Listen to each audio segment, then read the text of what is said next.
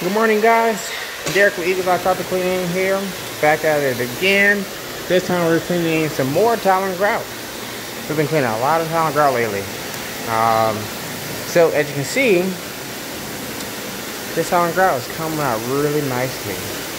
I don't think these floors have been cleaned professionally, at least like this, in quite some time, as you can see.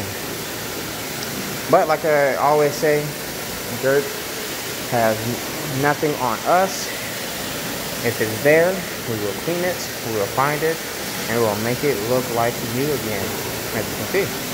So this customer here, they're going to go ahead and do our sealer as well, because you're definitely going to want to protect your investment, which is your home and your floors. Because after this clean, like, look how beautiful this is coming out. See how beautiful these floors are coming out? Well, in order for these floors to stay looking beautiful, you're going to want to keep them clean. And they work. This is like a farm here. So, you know, it's going to be kind of tough to keep them clean and maintain them like they should if you do not seal the floors. So they're going to go ahead and seal these floors today with our premium solvent-based sealer. What that is going to do is penetrate the tile and grout and clog up those pores that this dirt is getting into. And that way the dirt sits on the surface. So all they gotta do every once in a while, just mop the floor with a neutral solution, which we let them know. If you go ahead and get the floor sealed, we'll let you know what neutral solution to use. And then that's it. The floor stays clean.